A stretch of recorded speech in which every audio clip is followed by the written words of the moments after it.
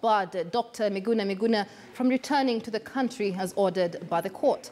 State Counsel Christopher Marwa told the vacation judge Weldon Korir that the state has complied with orders issued on the 6th of January 2020 requiring admission of Miguna Miguna back to the country.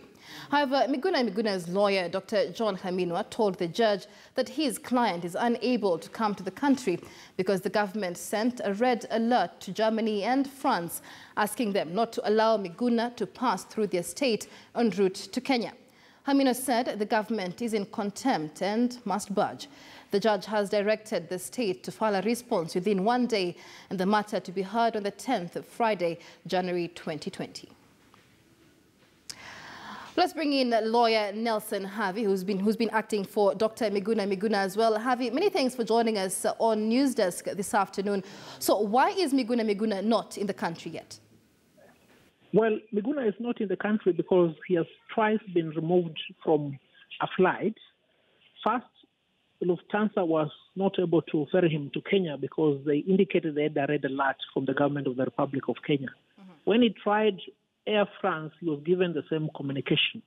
Now, what is of concern to us is this.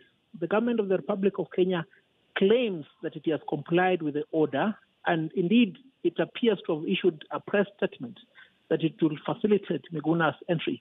Yet, on the other side, two airlines, international airlines of formidable repute, have indicated that much as they'd allowed Miguna to board the plane, they received a red alert from the government of Kenya.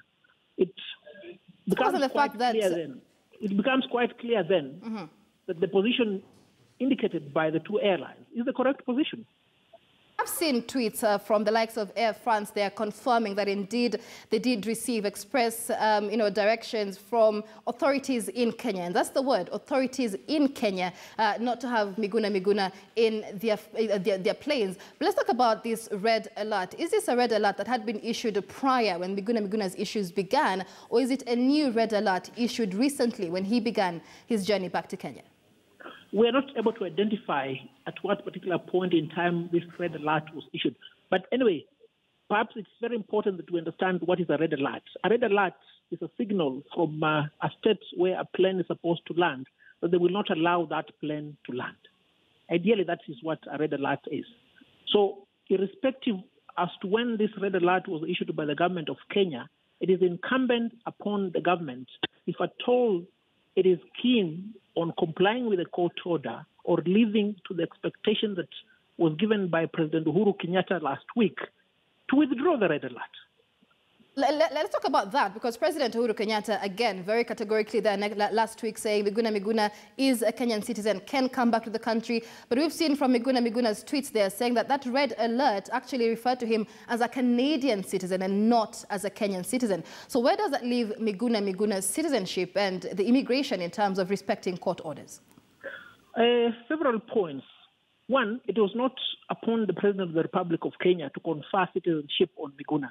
Miguna is a born Kenyan, a fact that has been asserted by a Kenyan court of law. The government of the Republic of Kenya appealed the decision of the High Court and lost before the Court of Appeal. So that it is not a favor that was being granted to Miguna. It was an obligation on the part of the state to comply with that court order. Fast forward, it is now obvious that despite all this representation, the government does not want to allow Miguna Miguna to come to Kenya. And we experienced this thing in the 80s and the 90s when that Muslim cleric, Sheikh Balala, was deprived of his nationality by the government of President Daniel Arap Moi. It is very sad that with the current constitution that guarantees all these rights and liberties, we still prevail in an environment where he who determines whether or not you enjoy your rights and liberties is somebody in the executive.